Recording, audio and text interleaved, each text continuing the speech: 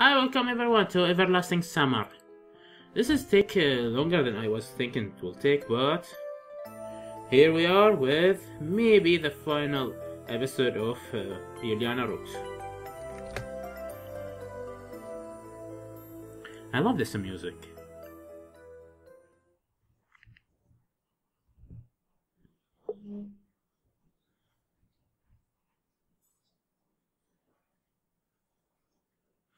It felt like I hadn't slept at all. It happened all the time. You just close your eyes and fell asleep. The hour hand make several turns. The morning came and you wake up, but it feels like you just blinked. I yawned so wild that I almost broke my jaws and jumped up because of the pain. Something was wrong. Throw not something, everything was wrong. Yeah, we back to my apartment again. Bad ending, but how can that be possible? I began to panic and start to run around my room in the hope of calming myself down. Physical tiredness can often overcome an emotional one. My head was empty. Fear and terror took over my whole being, and some kind of songs was floating my mind. Maybe prayer, or maybe just in shared jump of thought designed, if not to calm me down, then at last to distance me from my panic. It was about half an hour before I collapsed on the floor, exhausted, and fixed my eyes on the ceiling. It seemed like I had not gone anywhere. The old chandelier looked down at me and kindly. With that dusty lamp, the crack in the plaster were in the same places, and the unstuck wallpaper hadn't slipped down even a little. Was it really a dream? But it can't be. It just can't be. I spent an entire week in the pioneer camp. It wasn't definitely there. I remember everything perfectly, from my awakening aboard the bus right up to the depart. Neither dreams nor hallucination can be that real. Somehow I stood up, went to the kitchen, filled a glass with water, and returned to the room. The blood was still hammering in my timber, but at last the terror of the first few minutes was gone, or had just taken a break. I concentrated on the last thing I remember. It was the departure from the camp. That night, the bus bounced over the bombs, the dirty, murky glass beyond which almost nothing was visible, and the pioneers. I'll be absolutely positive that I would never return, or just didn't think about it. Anyway, I was prepared for our arrival at the district center in the few hours, and was already considering options for my further actions.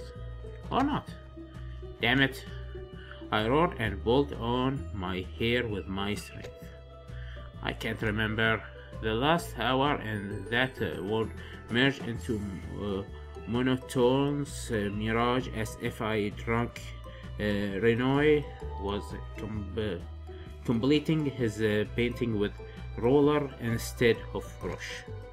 But it's not that bad. Wait a minute. Why would it be bad? On the contrary, everything is fine. I would even say perfect. I broken free from the goddamn war and return home. The most important thing now is not to end up there again. It might happen, surely it could. But it might not happen as well. Indeed, I have nothing to worry about now. Everything will be fine. Obviously, I was just seeing things. Exactly, I was seeing things. It doesn't matter that everything felt that real. Something like that just can't happen. I can't claim with all due confidence that it just can't. Modern science claim it impossible. Not allowed. I laughed loudly, and an inner voice tried to stop the verbal diarrhea spouting from my mouth, but it didn't succeed. It feels like my speech and thought are separating to exist on their own, independent from each other. My brain prompted me to calm down and try to analyze the situation, while my tongue calmly tried to ease the stress by throwing new and new meaningful words out of the air. Finally, I was somehow able to pull myself together. I pulled the curtain open and looked outside the window. The night city looked exactly the same as it did a week ago. The view brought my mind back to reality at last to some extent. After all, if everything is now normal and nothing suspicious or supernatural is happening, then wasn't it just a dream? Essentially, there are only two options now. I can agree that it was just a dream and calm down, or I can trust my own feeling and accept that the camp, the boss, and the pioneer were real. Either way, whatever I choose, I won't get any answers. It's funny, I was looking for these answers for the whole week, or at least pretend to, and found nothing. But I broke free from that weird word anyway, and what now? The enigma remains, and the additional questions have surfaced. In the end, I was exhausted and fell into the bed. In a few seconds, I was snoring blessing.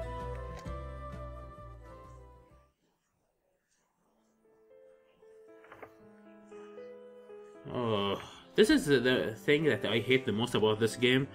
This monologue, they can go for hours.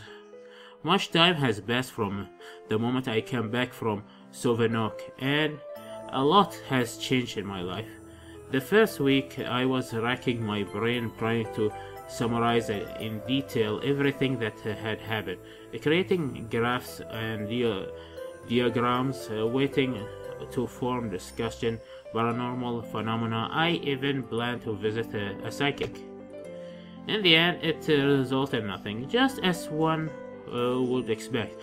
It's not wonder I was just a human being, but this event obviously were the affair of a supreme mind. If a caveman found himself in the early 21st century, even he would understand more than me. Well, at first he will think that a cell phone that traumatized someone speak a dozen kilometers away by the will of God is a miracle, but one can get used to it. Maybe if he completed secondary and higher technical education, he would even be able to understand how mobile communication works. It's basic, exaggerated example, just as unreal as everything I examined. I am unlikely to even understand how it worked or who was behind it, and I doubt that I could get used to it if it were to happen again. But one question troubled me ever since. Why? Why me? What did I or did I not do to deserve this bad or good luck?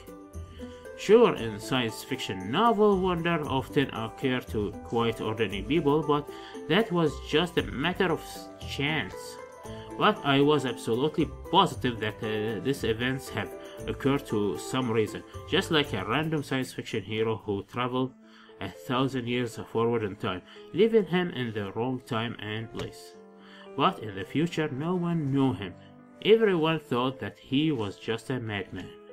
But in my situation, they were expecting me at the camp. At last, the camp leader was. How should I respond to that? Maybe I was picking out at random to be said later on. Even so, the question why not only still stand but rather become even more important. After not finding any sufficient explanation, I returned to my usual existence. But now, I wasn't just sitting at the computer 24/7, wipe the F5 free of dust. New interesting come into my life, but what they were. I could tell myself, and suddenly I wanted to get high education. Not to find a job, and not because it's necessary, just because I remember how much fun I had during the first year of education. Chatting with the course mate, days of light-hearted, youthful blend of energy that I'd lacked so much over the last few years. A truly great man once said, "Any man who read too much and use his own brain too little fall into a lazy habit of thinking." It's hard to argue with that logic. An ordinary man will not sit around because he is lazy, but because a given subject is just of not interest to him. For instance, I am not interested in kinting, so does it mean that I am a slacker if I don't make a couple of woolly sweater per month? But feeling too lazy to open a book, that's something I can understand. I thought I like reading when I start thinking that I have to get through a huge novel page by page. And even if it is interesting, even if it is absorbs me so completely that I can't turn away, that part will only come later. For now, all I need is to get a book from shelf and open it, but I feel too lazy. I don't know what exactly influenced me, but about half of my time, instead of the 5 to 10% of it from before, I was occupied with something useful. I read, write, study something new, and engage in sport. At least I exercise in the morning. Sometimes I thought that it was the influence of the camp. One can't rule out the possibility. For all 7 days there, I was participation in social activity, verbal communication with others, in amount of that before would have caused terror to several interveners to me. On the other hand, it's not so easy to change one personality in a single week, especially for someone as stubborn as me. But it is easy to point them in a new direction, show them a guideline. However, I never believed that it will be possible for me. Anyway, I enjoyed this change so much that I tried not to think about the causes. What the hell? Nobody would worry about the why if he managed to hit the jackpot by betting his last pair of toe shoes. In summer, I re-enroll at the university and study start in autumn. Time passed, I engagedly attended to lecture and seminar and study for test and examinate with a level of enthusiasm that I wouldn't have expected from myself. I managed to become a part of the group with surprising issue. I thought I was older than most students. It didn't trouble me. Maybe it's because of my natural immunity to change in my personality. I didn't know for sure. Most likely the answer is somewhere in the middle. The joy of communication with people lost many years ago returned. It was easy to get along with others. Their problem didn't seem too distant and troubled to me. Normal life, which before I had considered just a gray, depressing mess, started to shine with a new color. Sometimes it seems to me that I turn into a doll, become one of a billion identical tin soldiers standing in a strange row on shelf in toy shop. But in the shop, apart from the glowing showcase that sparkled with fancy writing, describe a new season offer at Christmas discounted, was a storage where all the defective products were thrown. A teddy bear without a bow, a firefighter truck in need of a mechanic, a transformer who looked more like a microwave than mighty robot, a jigsaw puzzle which summed into a terribly post-modern picture.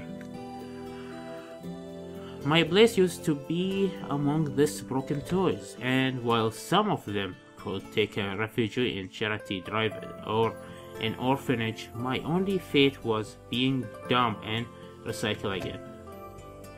So I couldn't help enjoying such a change in my life. Wow, he in college. Oh, will he meet Ulyana here? That will be awesome. It was the last lesson of the hardest subject in the term. Most students didn't like it because of its difficulty and the hard to understand teacher, I suppose. But I found a kind of pleasure in dealing with the table, graphs, and diagram. Counting the figure by pieces, I arranged them in columns and lines in the right order, summing up, subtracting, dividing, and multiplying, and use them to get a precise picture of an event. No number could avoid my attentive gaze. All of them will be captured, collected, analyzed. Each of them would get an index number and placed in their proper column. After its arrival, every digit will be assigned to a bank. Assigned a bank, work uniform and off-duty clothes, and will be sent to perform its discontent task. Some will be digging a trench from 9 to 5. Some will march off to fence the trend, and some will be trying to hit linear regularization on the shooting range. What are you thinking about? Reluctantly, I stopped writing and gazed at my classmate. Take a note on the lecture, as you can see. Oh, just screw it. Just read the workbook afterward. I read the workbook as well. I am always astonished by you. What's so astonishing? You planning to go first class diploma, aren't you? Never thought of it. Don't tell me you really find it interesting. I remember that just a moment ago I imagined myself emblazoned on banner borne aloft by a regiment of digits and couldn't help smiling. You won't even need all that stuff. Everything will be needed, at least for general development. The classmate grinned sarcastically. I bet you never read even a single book in your whole life. So what? He asked challengingly. Just a state of fact, and you are always somewhere up to the cloud. He was right about that. Although I recognized part of my lost social skill, I often slip out of touch with reality, dreaming of something else. You said it is like it's a bad thing, and there's nothing wrong with not reading book either. A human being can't even only material need, I said philosophically, mocking him. Oh, you're such a downer, or yawn. The lecture was approaching its end and began to plan out the rest of the day. Need to buy some grocery and later finish the project and send it to the client, and then I got to write down notes. And then in the evening I can just read or watch something. Unless someone phone or writer to me. There are no argument matter, so I can spare some times for my mate. Oh, 5 whole minutes to go. I looked at my phone and realized that it is exactly a year after I returned from the Savannah pioneer camp. My soul felt warmer from such a thought, and I smiled blissfully.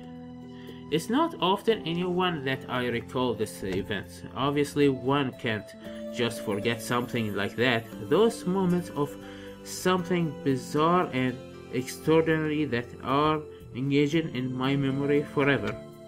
Normally, even the happiest moments fade and just reminiscence of them remain. Nothing more, but the week spent in Savannah was different. I remember everything in perfect detail. The terror of the first minute after waking up in the bus. The first day, hard, full of surprises and amazing,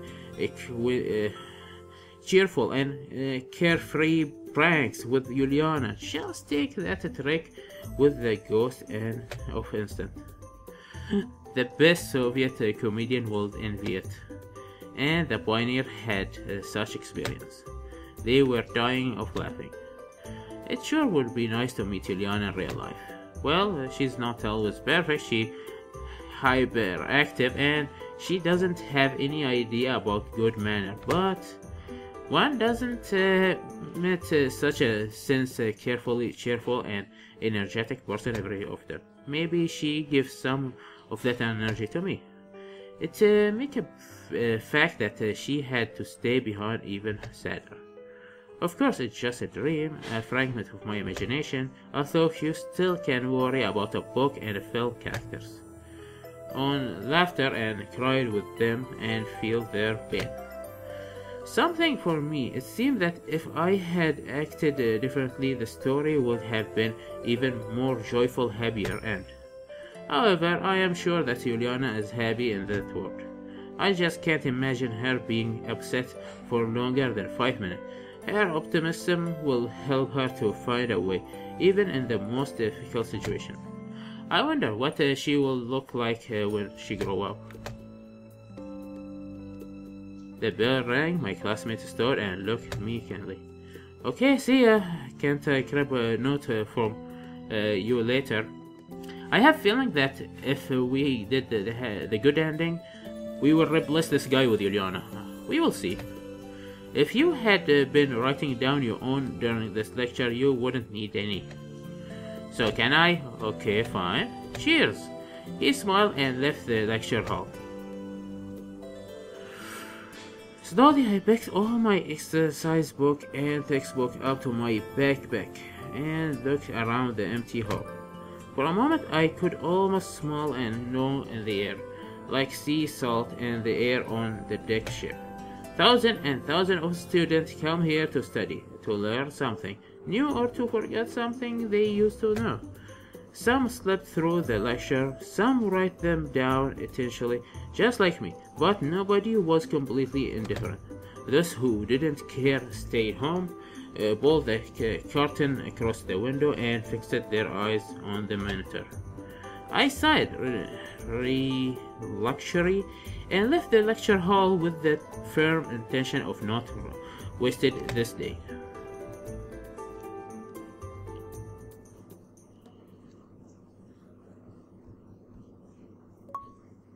Oh, nailed it. Every story has its beginning and its end. Every story has its own outline, synopsis, content, key point, prologue, and epilogue. And there are no book which, if you read it again, will not reveal a new detail you didn't notice before. Every story has its beginning and the end. Almost every.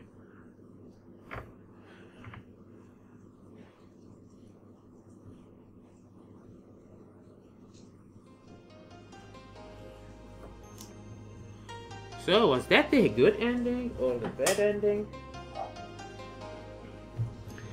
I love about this game that it have like, you know, what's called good message about like the future and do stuff for your life. Go study, live your day. When you think about it, there are some good points about Ulyana that teach this main character something about love life, live every moment, don't be worried so much about nothing.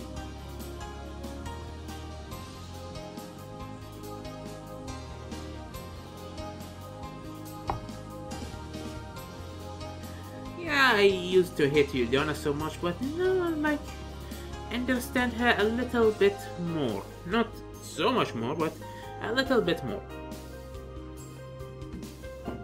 She's not that bad of a character. She may be annoying a little bit, but she's nice. And she adventurous. She not worry about anything. I can imagine her to be like Indiana Jones or maybe Lara Croft from Tomb Raider. She will be adventurous. She will do something amazing in her future. What it is, I don't know. Maybe she will be criminal.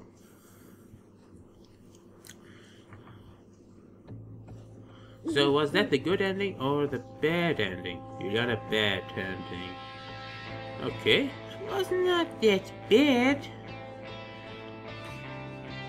When you think about it, Simeon bad ending was really bad. Simeon good ending was bad. Sylvia bad ending was Sylvia good ending was yeah, maybe he realized it.